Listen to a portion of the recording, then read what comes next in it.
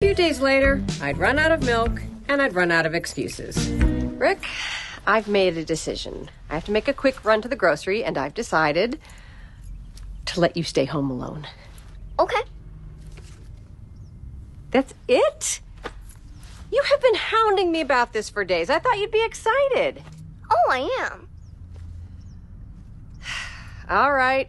Listen, I'll be gone exactly 24 minutes. And the emergency numbers are by the phone. No pay-per-view, no baths, no knives, no going in the attic.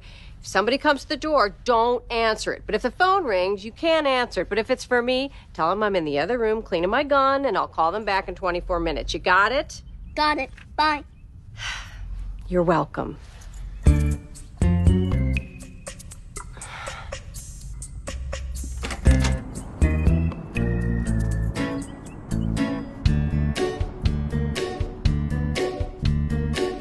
What was I worried about? All he does is sit on the couch and read anyway. Everything was going to be fine. And it would have been fine if he hadn't finished his book.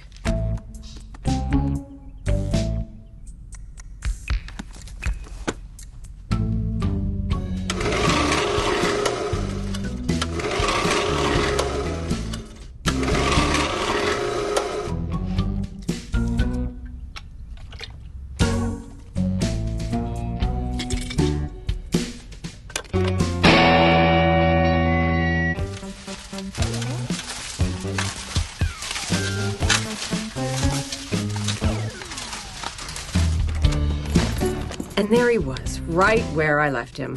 What was I worried about? Oh, Frick, what happened? Oh, Frick!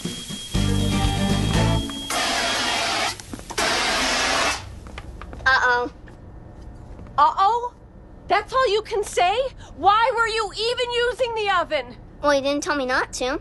You said no pay-per-view, no baths, no... I didn't think I had to. Nobody in this house ever uses the oven. That's why I use it to store Aunt Pearl's quilt. I just want to make pizza rolls. Microwave is for pizza rolls. The oven is for bulky storage. See, this is what happens when I go against my instincts. You are never staying home alone again. End of story.